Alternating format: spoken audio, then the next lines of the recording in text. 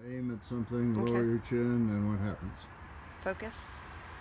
Hey, what? It's in focus. Yeah, okay, I can see good. it. See it better? Mm-hmm. And then do the same thing again. Raise your chin, find something else, point your nose, and There it is. do the same thing. Okay. So what do you think about that? Love it. I can't believe I can see it so perfectly. Yeah. Zoom in on the license plate. I can't. I can see that they're blue, but I can't see Don't read see it well them. enough to read it. But I can see the GMC. It's definitely better. Oh yeah, let's see. I mean, I can't even see there's a license plate there. Now I can.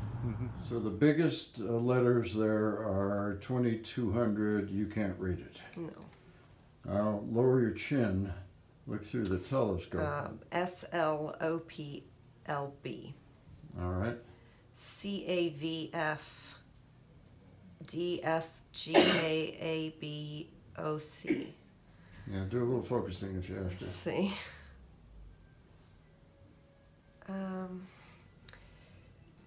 EGAUBFZBDL.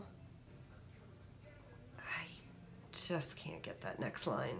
Okay. Raise your chin and take a look at what you just read. I mean, I can't see any of that. It's So just a white square. What you just did, Jenny, was the line that you weren't able to read, the 2200 line with the carrier lenses through the bottom, and through the telescope you read 2040.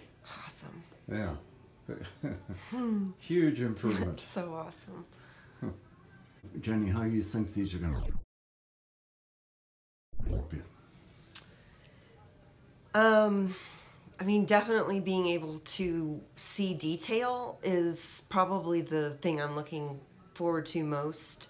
And being able to watch my boys play basketball and see my son coming down the track from further away and not guessing which one's my son because I can't see. Being able to read the captions on the TV, the subtitles, and see the guide when I'm scrolling through trying to figure out something to watch. Reading billboards, reading street signs, just seeing